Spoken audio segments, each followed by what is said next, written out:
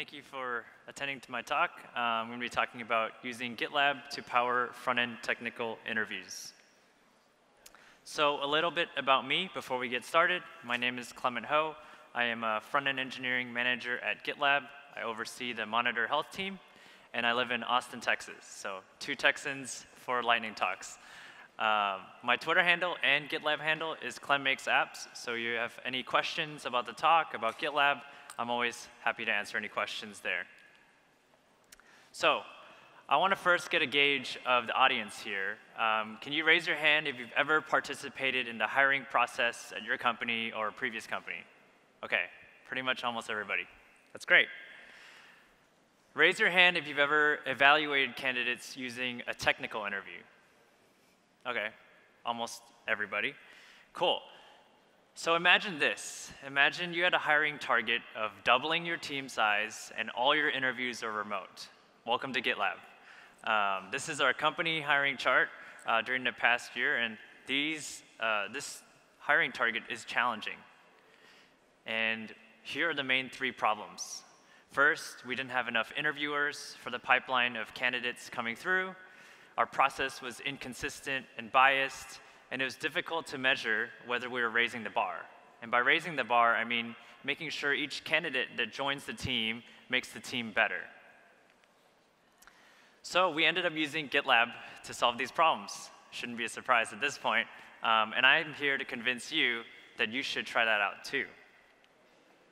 So let's take a step back. What were we doing before? So we used to have multiple techniques. Each interviewer might do a little bit of here and there.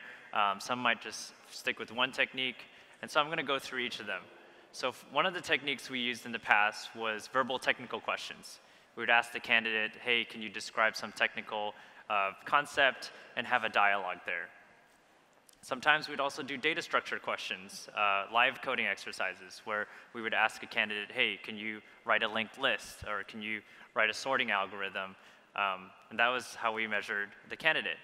Sometimes we would give them a prompt and say, hey, this is the description. Please write a UI and live share it with me, screen share. And then we'll evaluate them that way. And then once in a while, when these things weren't sufficient, we would also send candidates a supplemental take-home project to see how they would perform. So what are the advantages of these different techniques? So with verbal technical questions, you're able to understand how they communicate. It's important. Communication's important. If they can communicate technical concepts, that's usually a good sign. With data structures, it's a consistent measurement and evaluation. I can talk to another manager or another interviewer and be able to communicate, hey, this person wasn't able to do a linked list. They got stuck here. They weren't able to understand the runtime efficiency here. So it's pretty consistent. With the prompt, you're able to accurately measure kind of candidate's ability to build something. You're able to see kind of the progression. And with the take-home project, you're able to kind of build an environment where it mimics working remotely more accurately than the other techniques. Unfortunately, these techniques also have a lot of drawbacks. With verbal technical questions, it does not always equate to being able to code. So I've interviewed candidates that could talk the talk, but they couldn't really write the code. And that's not a great situation for an engineer to join GitLab. With data structures, it may also not be a strong indicator of their ability. So sometimes with engineers that came from more traditional backgrounds or just graduated college, they can shine really well in this. But someone that might be senior may be able to do a lot of great things and not as brushed up in data structures, may not shine as well in this technique. For a prompt, it can be difficult to measure and compare. There's so many ways to do things in front-end specifically, but in engineering in general. And then with the take-home project, this was really hard, was that it actually disadvantaged people from underrepresented groups. So this is backed up with research. And basically, if you kind of imagine a scenario where you're a single parent and you have kids, you may not have as much opportunity to take dedicated time, a couple hours after work, to really focus on a take-home project. Compared to someone from a more privileged background, they might be able to dedicate and output something better. And so with GitLab, diversity being such a big value and inclusion, this was just not really a great technique for evaluating candidates. So what did we change? How did we use GitLab? So the first thing we did was we standardized. We standardized on candidates reviewing and fixing a merge request on a test project. We would create a test project for candidates to kind of fix up and review and see their thought process and their coding through that. We implemented an open source project called Project Seeder that kind of went through the process of seeding the project for each candidate.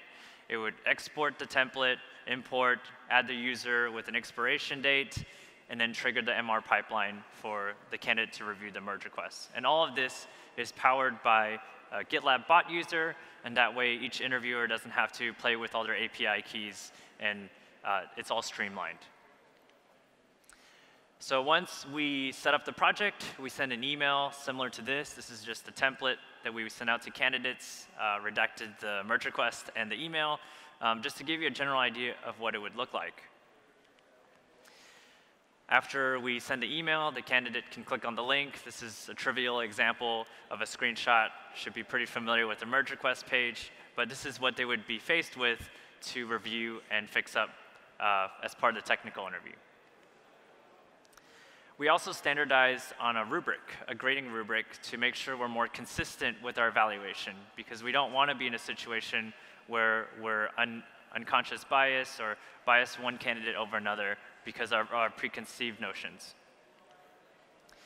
We also grade candidates on multiple categories so that we can further evaluate candidates and how they perform holistically. Previous techniques, it was very easy to kind of drill down in maybe one technology, like do they know how to use JavaScript? But with a whole project and a merge request to review, we're able to evaluate them more specifically. We also built a dashboard on Periscope to really get a feedback loop of how we do our interviews and see how we can improve. So we're definitely a lot better than where we were before, but there's still a lot of room for improvement. So here's a dashboard of how we've progressed and how we can understand where we're going. So an example is before we implemented this new interview process, we had some things that we wanted to test. We were wondering whether with GitLab, Vue is a big part of front-end, Vue.js, and we wanted to know whether we should require candidates with Vue experience. And with front-end, Vue.js experience is about 30% of the front-end population. And through this process, we're able to determine that candidates with Vue experience don't necessarily shine more than candidates with no Vue experience. And we're only able to do this because we have reporting. So I want to take you through a brief demo of kind of what I've talked about and how that would look like.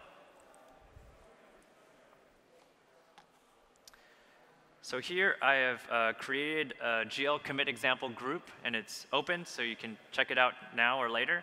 I forked the project seeder and set up some API keys there, so we don't have to deal with that. We have a template here of a trivial example, and then I have a group, a subgroup with all the interview projects, imaginary candidates that we're seeding the interview for. So let me show you the template. Pretty simple. This is just your GitLab pages. It has a merge request with the interview test MR. So in here, we're just saying we're updating the website to say, hello, GitLab commit SF. With the failing pipeline, the candidate would have to fix that up. So with the Project Seeder app, what we do is we actually take the variables from CI and actually configure the application that way. So this is a really cool way to utilize GitLab CI. Maybe you haven't thought of it this way, or maybe use it for other cool things. But this is how we do it. So here I already pre-filled it as here. So I'm creating a new project, example 2. I'm adding this bot user that I created and the expiration. So I can just easily run this pipeline, and it'll seed this project. This commit message is just the last. It's just running master, so it's not super relevant. And we just run the setup pipeline. And that will just go through the process of creating the project, importing it, exporting, and sharing with that user as though you were for an actual candidate. So for the sake of time, I've actually already created one. So let's go over here, example 1. So here, it's already created the project, merge request, and there's changes here. You can easily look at here. In an example for a candidate, they would probably look at the CI and see, oh, there's a failing test. Let's see what that's about. Oh, it looks like it's checking for hello world. So since we changed the message earlier, we can just change this and get this test passing and then pass this interview. So trivial example, but hopefully that shows you the flow.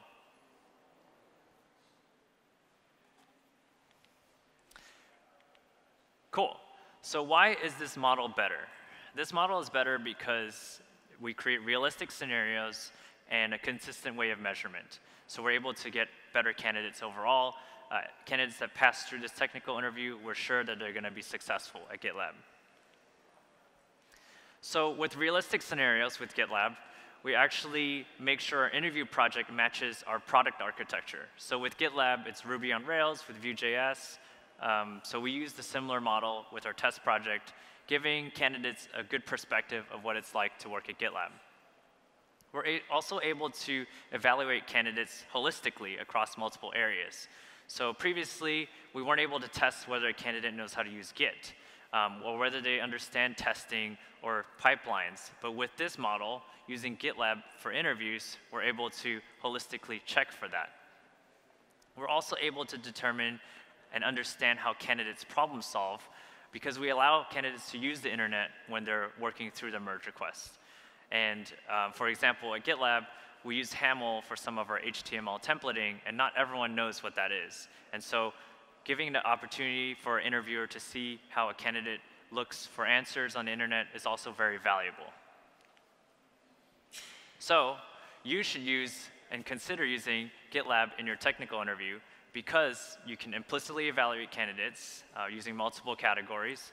You can measure performance. It makes sense. If you're already using GitLab for your tooling, you're just exposing them to what it's like to work at GitLab. It's a more accurate representation. And you can also make sure you're measuring testing proficiency so you make sure that they understand how that works before they join your company. So we have some resources I want to share. Their project seeder is open source MIT license. You're welcome to check it out or fork it or contribute to it.